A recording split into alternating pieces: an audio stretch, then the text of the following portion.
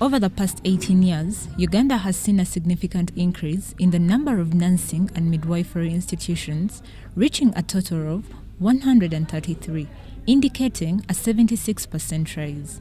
Among these, 12 institutions are government-owned, which is 9.0%. 31 are privately operated, not-for-profit, by faith-based organizations, indicating 23.3%. While the majority 90 nursing schools are privately owned, for-profit enterprises, which is 67.6%. The private schools have led to a tremendous increase in the nursing and midwifery care cadre in Uganda, some of whom have exported their services to the rest of the world. While this growth is promising for the production of healthcare personnel, there is a challenge regarding the availability of practicum sites for students to gain hands-on skills. Because we've received complaints from the hospitals as well. So at the end of the day, it's not about these students not acquiring skills, but it's about us who are going to be nursed by them. And at the end of the day, when we are there being admitted, we are having students who do not have hands-on.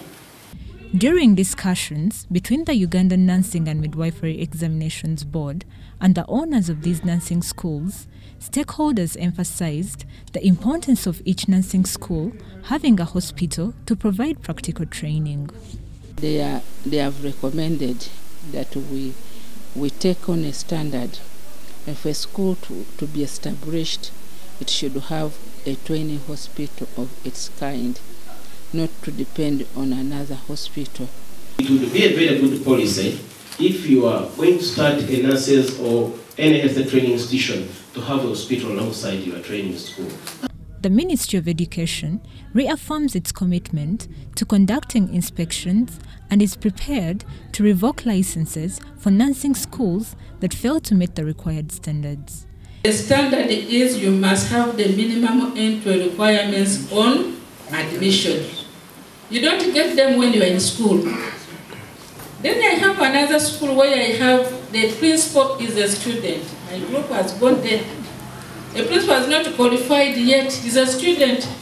So will not hesitate to withdraw the license and where necessary close those institutions with inadequate training facilities. This engagement provided an opportunity for nursing schools and midwifery school proprietors to voice their challenges, with the examination board offering responses. I would beg that something is done to make sure that principals remain at the institutions during examinations.